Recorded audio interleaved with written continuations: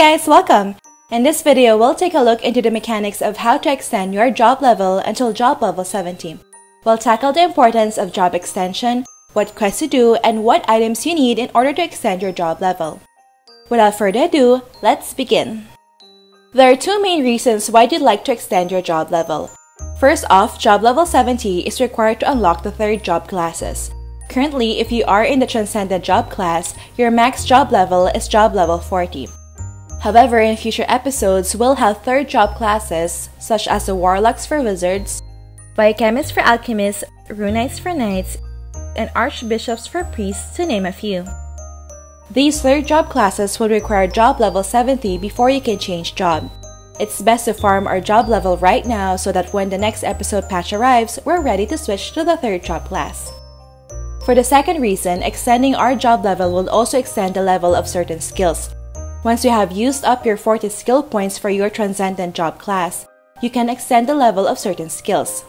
For example, extending the job level of my High Wizard unlocked the following skills: Level 10 Energy Coat, Level 15 Frost Nova, Firebolt, Cold Bolt, and Lightning Bolt, Level 20 Magic Power, Marsh Pond, Heaven's Drive, Lord of Vermilion, and Storm Gust.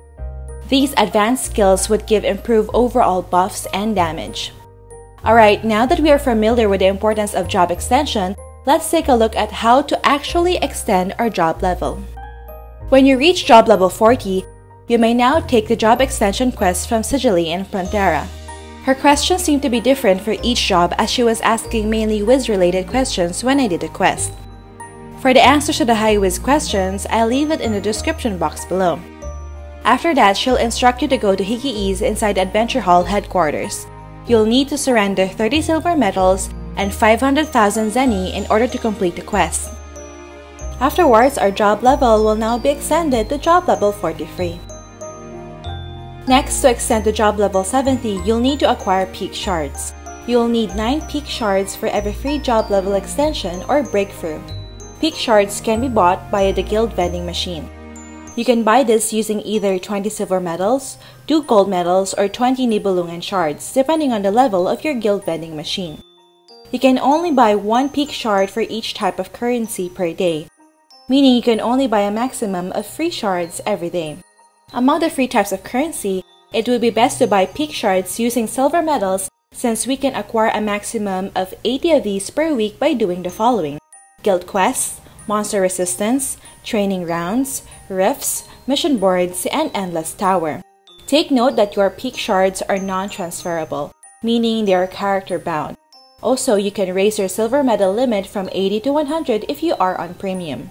Once you've gathered the required 9 peak shards, go to the peak shard trader Alice Fiona in the guild hall to extend your job.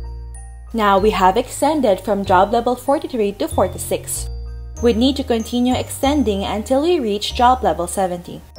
If we'll exclusively be purchasing peak shards via silver medals, let's calculate how much time we'd need in order to extend to job level 70. Take note that we can also get a total of 9 bonus peak shards from our assistant. We'll get 1 peak shard once we complete the job extension quest. We'll get another 3 once we obtain 8 peak shards. Then another 5 once we conduct peak level breakthrough once. Considering that we'd get 9 free peak shards from our assistant, we would need a total of 72 additional shards to extend to job level 40. If we are not on premium, our maximum silver medals per week is 80. This means we can purchase 4 peak shards per week, which would amount to 18 weeks' time or 4.5 months. If we are on premium, however, our max silver medals per week is 100.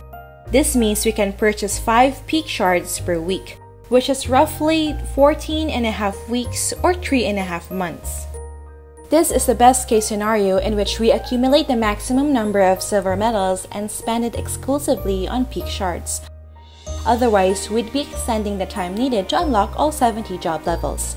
With that said, it's an option to start saving silver medals even if you're not yet on job level 40, as it takes time to accumulate peak shards.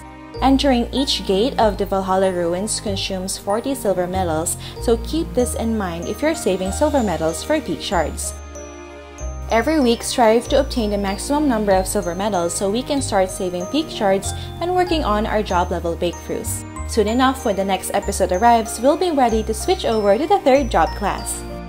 Alright, that's it for this video guys. Don't forget to like if you enjoyed watching this guide. If you're new here, I would love for you to consider subscribing by hitting the red subscribe button down below. I would love to have you back. Thank you for watching and see you in our next episode.